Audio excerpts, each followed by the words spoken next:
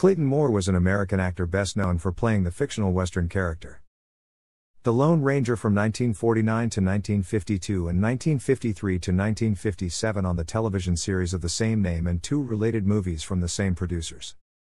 Born in Chicago, Illinois, in 1914, Moore was the youngest of three sons of Theresa Violet and Charles Sprague Moore. Moore's father, according to the federal census of 1930, was a native of New York and supported his family in Chicago by working as a real estate broker. That same census also documents that a full-time maid, Amelia Hirsch, lived with the Moore family, an indication of the household's relative prosperity at the time. Highly athletic as a boy, Jack became a circus acrobat by age 8, and later, in 1934, he appeared at the Century of Progress Exposition in Chicago with a trapeze act. He graduated from Stephen K. Haight Elementary School, Sullivan Junior High School, and Senn High School on the far north side of Chicago. Moore as a young man worked successfully as a John Robert Powers model. Moving to Hollywood in the late 1930s, he worked as a stuntman and bit player between modeling jobs. Moore in his 1996 autobiography I Was That Masked Man noted that Hollywood producer Edward Small persuaded him around 1940 to adopt the stage name Clayton. Subsequently, he was cast as an occasional player in B-westerns and the lead in 4 Republic studio cliffhangers and in 2 films for Columbia Pictures. During World War II, Moore enlisted in the U.S. Army Air Forces and served with that branch's first motion picture unit making training films, such as Target Invisible, in which Moore co-starred with fellow actor Arthur Kennedy. In 1949, Moore's work in the Ghost of Zorro serial drew the attention of George W. Trendle, co-creator and producer of a popular radio series titled The Lone Ranger.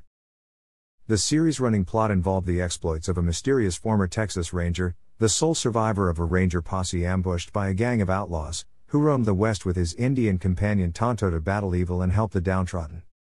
When Trendle brought the radio program to television, Moore landed the title role. With the March of the Swiss Soldiers finale from Rossini's William Tell Overture as their theme music, Moore and co-star Jay Silverheels made history as the stars of the first Western written specifically for television. The Lone Ranger soon became the highest-rated program to that point on the fledgling ABC network and its first true hit. It earned an Emmy Award nomination in 1950. Moore was replaced in the 3rd season by John Hart, reportedly due to a contract dispute, but he returned for the final 2 seasons. Moore later said he received no explanation from the producers as to why he was replaced or why he was rehired. The 4th season of The Lone Ranger was again filmed in black and white, however, the 5th and final season of the series was the only one to be shot in color. In all, Moore starred in 169 of the 221 episodes produced. Moore appeared in other television series during his Lone Ranger run, including a 1952 episode of Bill Williams' syndicated western The Adventures of Kit Carson. He guest starred in 2 episodes of Jock Mahoney's series The Range Rider in 1952 and 1953. Silverheels and he also starred in 2 feature-length Lone Ranger motion pictures. After completion of the second feature, The Lone Ranger and the Lost City of Gold, in 1958, Moore began 40 years of personal appearances, TV guest spots, and classic commercials as the legendary Masked Man. Silverheels joined him for occasional reunions during the early 1960s. Throughout his career, Moore expressed respect and love for Silverheels.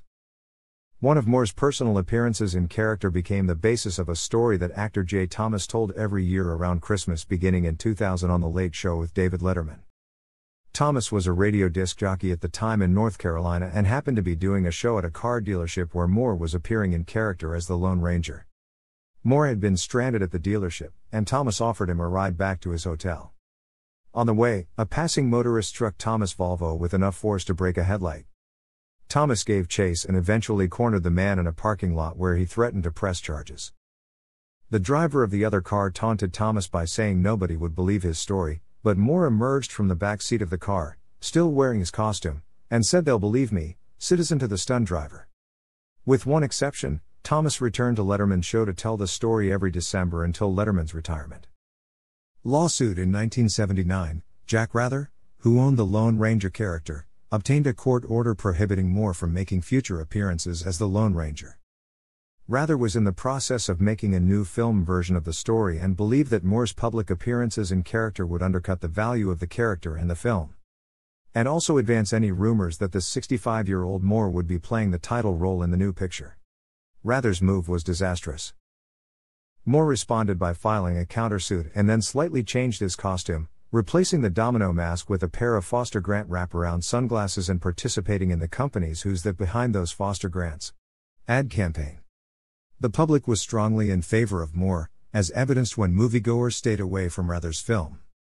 The Legend of the Lone Ranger was released in 1981, was panned by critics, and earned only $12 million at the box office, two-thirds of the film's budget.